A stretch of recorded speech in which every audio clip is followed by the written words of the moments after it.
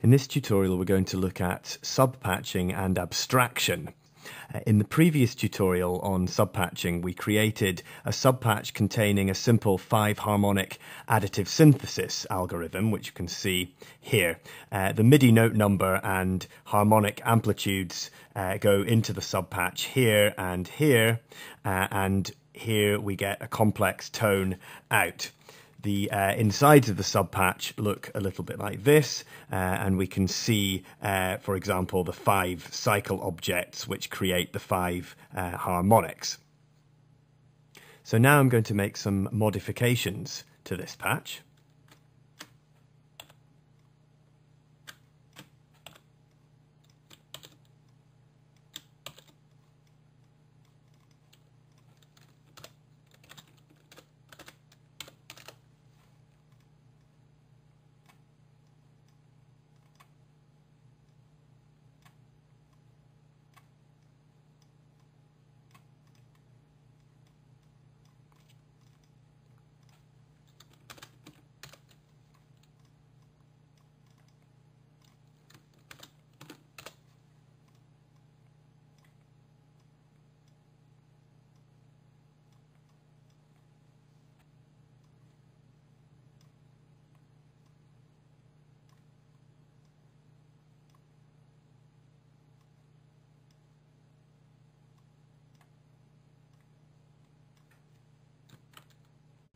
I've just created 3 copies of the subpatch. To the first copy, you'll notice that I'm sending the original MIDI note. The second copy, however, is getting the MIDI note number +4, and the third copy is getting the MIDI note number +7.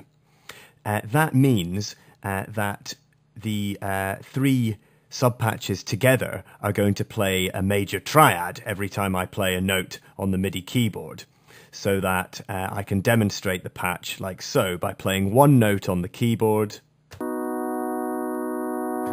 I actually get a major triad.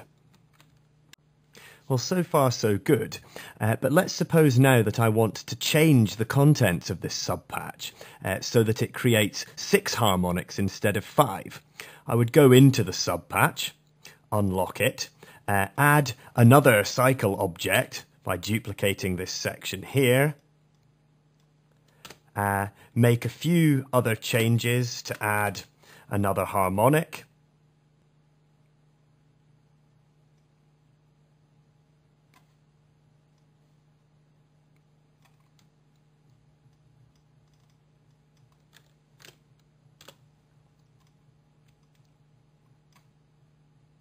and that's all the changes that I need. Fine, except that if I now look inside this copy of the subpatch, I'll find that this one still only has 5 cycle objects, and likewise this one. In order to have 6 harmonics in the overall sound, in other words, I would need to make the same changes 3 times over in each of the copies of the subpatch, which is inefficient. What that tells us is that subpatching using the patcher object like this is good for tidying up patches and encapsulating functionality into a single object, but it's not so useful if you then want to create multiple copies of the subpatch, because as we've just seen, this creates a lot of work if you then want to change the contents of the subpatch. If you do want to create a subpatch so that you can create multiple copies of it, there's a better way to do it. You need to create what is called an abstraction. Now, if you already have a subpatch encapsulated inside a patcher object like this, you can create an abstraction from it as follows. First of all, you need to open up the subpatch, go to the File menu, choose Save As from the File menu, and now you need to give the subpatch a file name that has no spaces in it. It's very important that it has no spaces. I'm going to call this one JM Harmonics. What I'm going to do now is delete these patcher objects, create a new object, and As the object name, I'm going to type the file name of the abstraction that I just saved. In other words, I'm just going to create an object called JM Harmonics.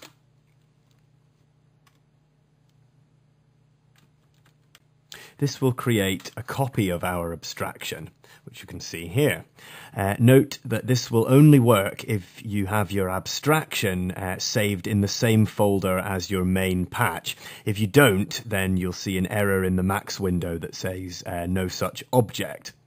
If I lock up and double click on the abstraction, we'll see its contents as before, only this time notice that it won't let me unlock and edit the abstraction. We'll come back to that presently. I can, however, still create 3 copies of the abstraction and connect them up as I did previously.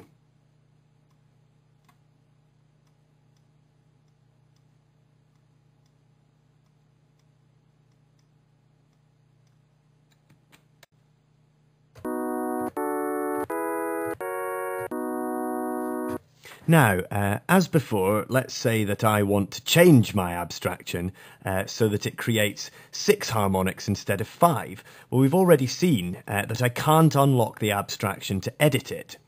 If I want to make that change, what I need to do is open that abstraction as a separate file. So I'm going to go and find where I've saved that. I can see the max patch called JM Harmonics here, which I'm going to open. Once I've opened it, I now can unlock that file and make the change necessary.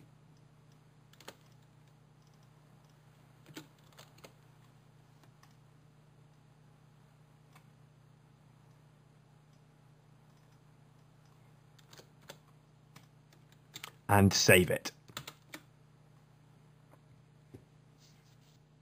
Having made the changes to the abstraction, I can now return to the main patch where if I double click on these copies of the abstraction, I'll see that the changes that I've just made are present in all 3 copies.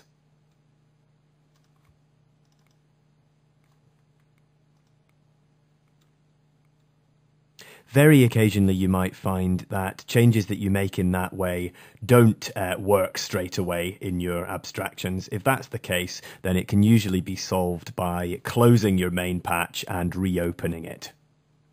So to summarize the last 2 tutorials, we've seen that multiple objects can be subpatched in 2 ways.